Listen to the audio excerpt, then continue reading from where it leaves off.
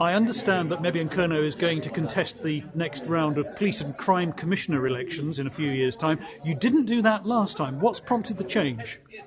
I think we've been thinking about how best to put MK's message forward. So today we've made the decision to contest the Police Commissioner elections because we think that basically the police service in Cornwall is being failed. We want a police service for Cornwall and we want to get that message out. We've also made the decision that we're definitely going to be fighting the next general election. We're going to be targeting our resources, however, into one or a small number of seats in order to get as big a bang as we can from our activity. Just staying with the Police and Crime Commissioner elections for the moment, do you have a candidate in mind? No, today we've taken the principled decision and now we'll start the process of the members selecting a candidate to stand, and then obviously also we'll think about raising the deposit in order to do that. Now, I gather the last time those elections were contested, your members spoilt their ballot paper, and there were several thousand spoilt ballot papers last time. By standing this time, isn't there a risk that you're going to split the anti-Conservative vote by a further several thousand votes?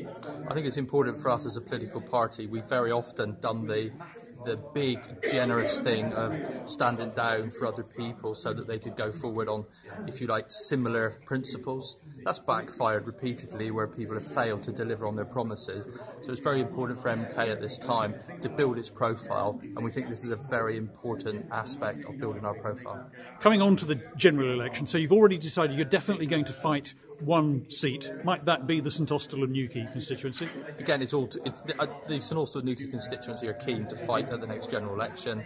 How many we fight is going to be down to the views of the membership and the resources that we've got. But we're definitely contesting at least one seat, maybe more, but we will definitely be targeting our resources. And I would say it's unlikely that we'll be fighting, very unlikely that we'll be contesting all six. Now, at this year's general election, MK was part of, I don't know if it was official or not, but certainly associated with this progressive alliance, and one of the reasons for not fielding any candidates was so as to not split the anti-Conservative vote. Will MK be taking part in any kind of progressive alliances with any other parties or groups next time? Well, let's be blunt, the reason we didn't stand principally was the fact that it came so suddenly in the middle of the local elections.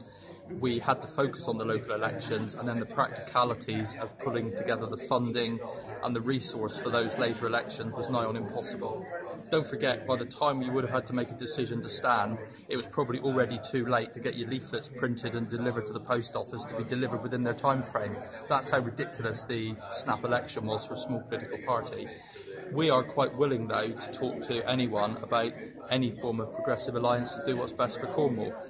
We will, however, be very strong on those that make promises that we know in the past they have failed to keep.